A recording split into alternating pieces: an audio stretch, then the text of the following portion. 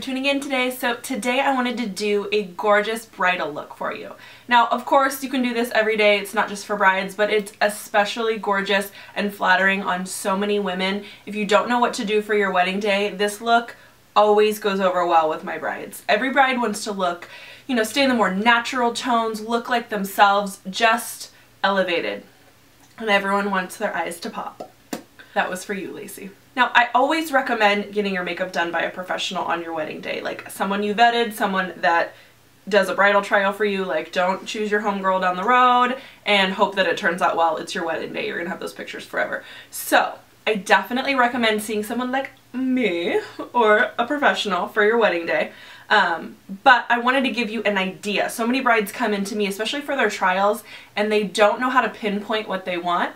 So it's really great to bring Pinterest photos, to kind of identify the color palette you want to stay in, to know what looks good and what doesn't on you, to know if you're a natural bride, a glam bride, somewhere in between. Just have a general idea so your makeup artist can really capture, you know, how you want to look for your special day. Okay, so let's talk about a few prep steps before you go in to see your professional makeup artist, before your wedding day. Whatever you're going to do, you need to prep your skin. So I think you should see an esthetician, get your brows done, get your stash waxed, like get everything together.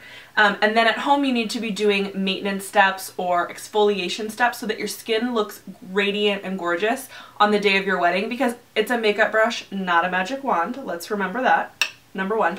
Number two, there's so many things you can do at home to prep your skin. So I think using an exfoliant, something like the Resurface from Philosphy, amazing. You know, you need to stay on your exfoliation game, because there's nothing worse than trying to make someone's skin look great that's like built up dead skin. The makeup can't go on smoothly. No matter how amazing I am, you need to do a little work too.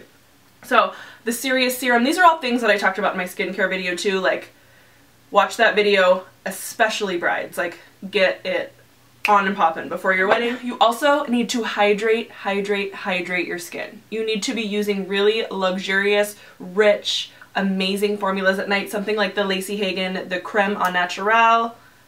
I mean, like heaven on earth for your face. And you just get the benefit of having awesome skin. Your makeup goes on better. Your pictures look flawless. Like, what's the holdup? Go buy some. So that's the stuff you need to do ahead of time to make sure that your skin looks amazing and your makeup therefore looks amazing as well. So if you haven't already, please hit the red subscribe button below, and if you want to learn how to recreate this look, stay tuned. Mwah. Bye guys. Okay, so I realized the first part of this video did not record. So prime your skin, and then I did a crease color here. Naked, as you can see, the lid is Sidecar, and then we're moving on to Buck, which is that beautiful deep warm brown there, and I'm just going to use that to really intensify the crease.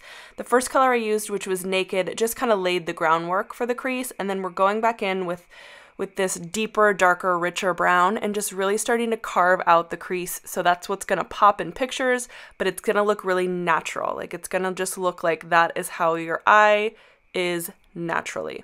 So just using a little bit more of an intense brush there than the regular crease brush. And then we are going to go under the brow bone there with the color Virgin.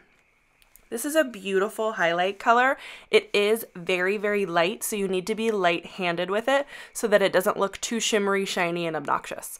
So as always, blend, blend, blend, blend till our arms fall off. That is the name of the game. So just going to make sure there's no harsh lines, and transitions are gorgeous. Now I felt like I needed just a little bit more intense, so went back in with a little more Buck, and moving on to my Urban Decay. This is actually a new product that I've been trying. It's a cream liner. So it's super saturated, super black, moves really easy. I'm really loving it. I've been using it on a lot of my brides, and they're loving it too. So as you can see, waterproof faux show, and then red cherry lashes are amazing. I absolutely love them. They're human hair. They look gorgeous, come in so many different shapes, sizes, and varieties. Now just sealing in that lash line there and moving on to our Makeup Forever HD. This is the high def foundation. So as you can see from my little note there, that is the key word. You want to make sure that your makeup looks flawless in pictures. You're not using makeup that's light absorbent so that you're going to look lighter. And like, you know, when you've seen those pictures where a girl has like ghost face and you're like, say what? So that's why. So use a high def, and then we're going to go do a little color correcting. So this is the Bobbi Brown color in Light Bisque. This is a little excessive for an everyday wear, but you know, we're taking lots of pictures today. So we're going to color correct first with that peachy color and then go in with MAC's Pro Longwear Concealer, NW20, and really highlight the heck out of our face.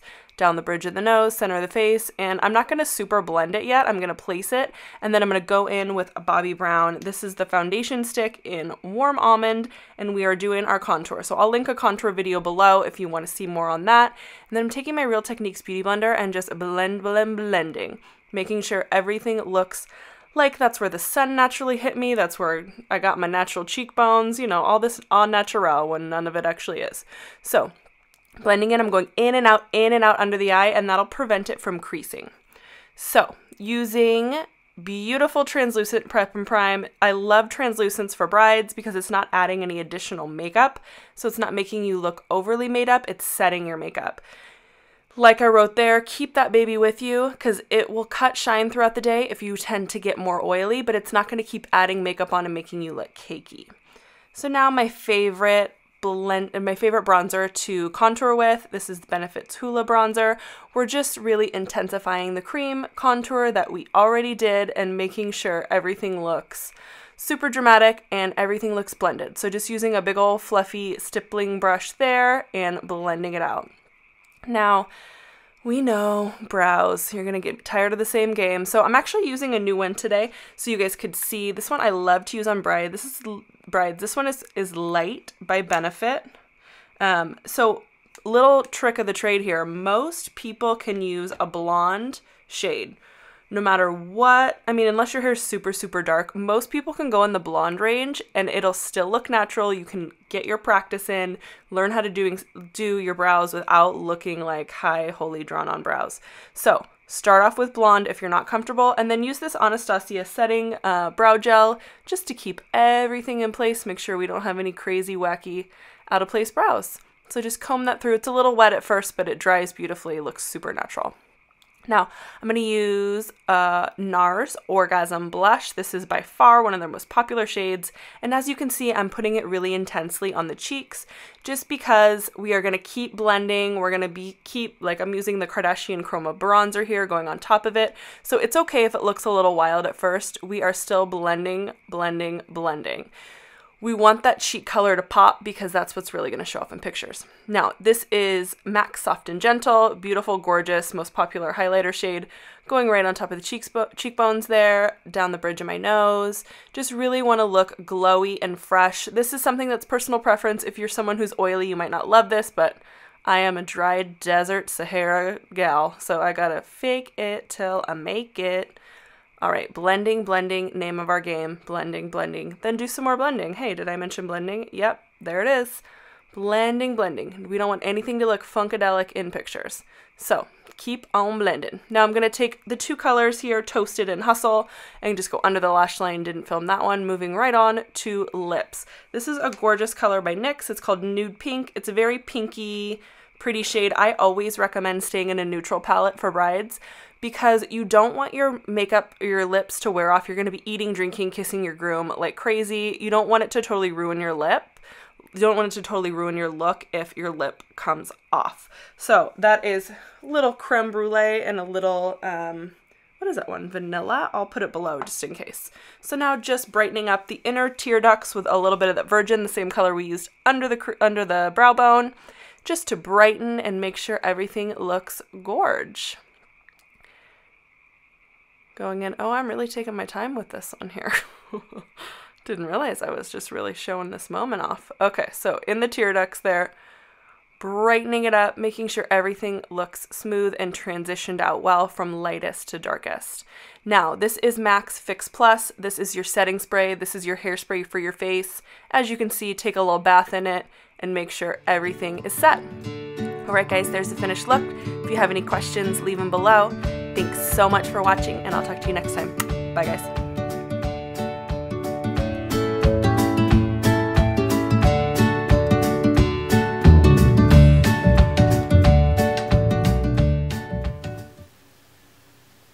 I can literally see my spray tan developing as this video goes on.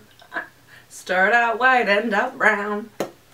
So if you want to see how I created this gorgeous, flattering, amazing promote yourself. Jeez, God, compliments aplenty. I wanted to do a bridal tutorial. Because you can't roll into a makeup artist with unwashed skin, no, this is, I'm sounding rude. So any questions, leave them below as always. I'll try to get to every single one, like I'm so freaking busy. Oh my God. I'll try to get to everyone. I'm just inundated with comments. Oh. So angelic. Thanks, Kanye.